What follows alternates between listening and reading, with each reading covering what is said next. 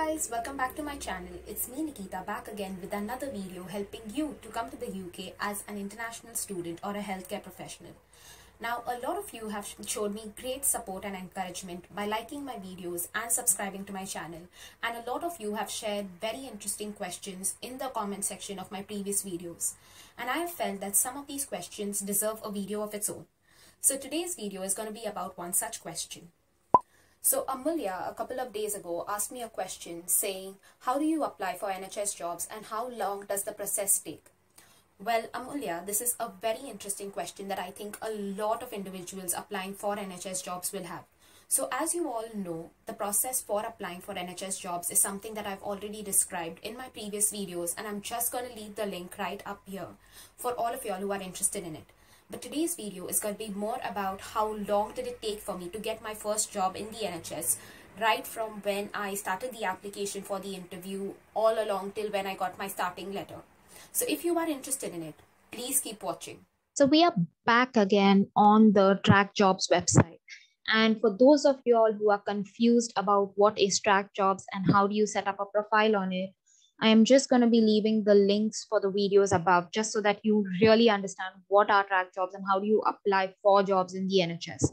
But in today's video, I will be sharing my exact timelines. And as you can see on the screen that this is the exact application history for me and my first NHS job. So let's get right to it. So obviously, once you have completed your profile in the NHS jobs website or the Track Jobs, you can obviously start an application for any job that is suitable for you. Now, if you are confused about what is the most suitable job and how do you understand more about the jobs, again, there is another video that I have made for it and that I'm going to link above. But as you understand that because there are several steps in an application form in the NHS jobs, such as making the profile, writing a supporting information section, and actually submitting it. The date that you started the application may be different from the date you submitted it, or it may be same. But once you have submitted your application, you will know that every vacancy on the NHS jobs and every job on the NHS job site or the Track job site has a certain closing date. So once the vacancy is closed, that vacancy will accept no more applications for that particular job. And now say, for example, the vacancy closed on 17th of May. Usually it would take the interviewers and the panel about 5 to 7 days to decide from all of the applications. Say, for example, they received hundreds of applications for a job, which 5 or 7 they would like to call for an interview. So now say your application has been shortlisted and the interviewer has given you a call. Sorry, they don't usually give you a call. They will usually put out a message or an email to you saying that they've invited you for an interview and they will give you the date and time and the location for the interview.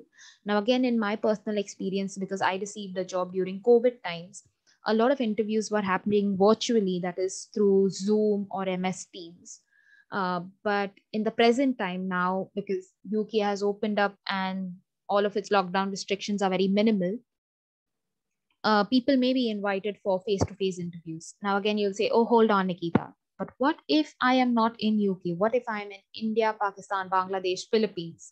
Well, I would just say that if you are invited for an interview, just maybe inform them via email, because you will always have the contact information on the advertisement saying who do you need to contact in case you need to ask them something.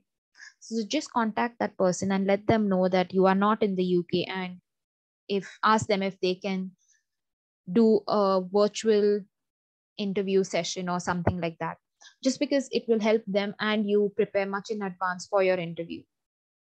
So obviously now you have been invited for the interview, you have a date and time, you give the interview and successfully you have cleared the interview. So you have completed the interview and you have been selected, you are going to be offered the job.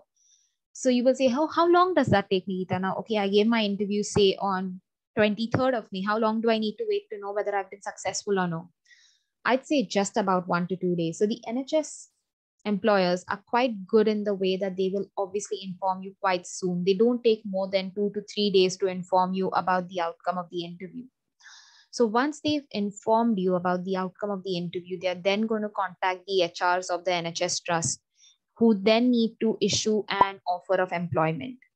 So now this offer of employment is again a more conditional offer of employment. That is, if you meet the pre-employment checks, only then will you be provided with an unconditional offer letter that states your starting date. So let's just understand a little bit more about what are the pre-employment checks. So before we just move ahead, I would just like to quickly give a shout out to all of y'all who have dropped amazing questions in the form of comments for my previous videos. I've really appreciated them and I've taken the time out to reply to them as soon as possible. And I will also be making loads of videos related to the questions that you guys have.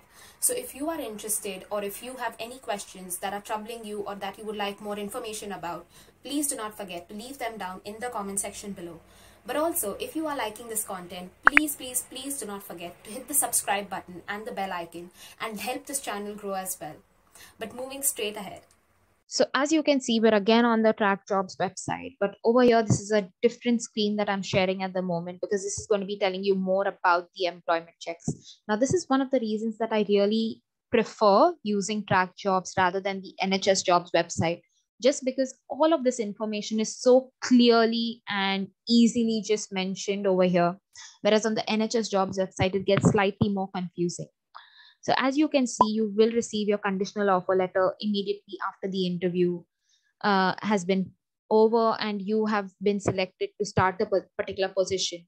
So the conditional offer letter is obviously sent to you from the HR of the NHS Trust.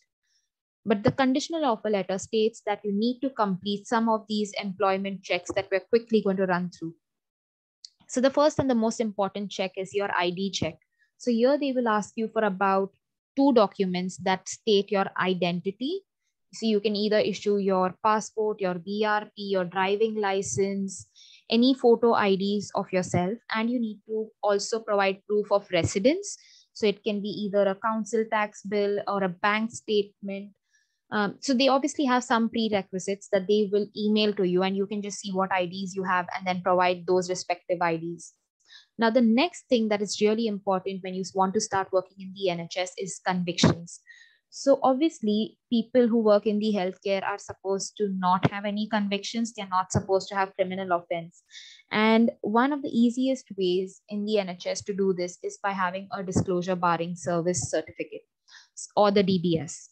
So the DBS basically runs your name across the criminal record database in the UK and then just issues a certificate that is a DBS certificate saying that so-and-so person, say for example, Nikita has not had any criminal offense and now she can work with children and adults. So if you are working with children, you obviously need an enhanced DBS because they are a part of the more vulnerable population.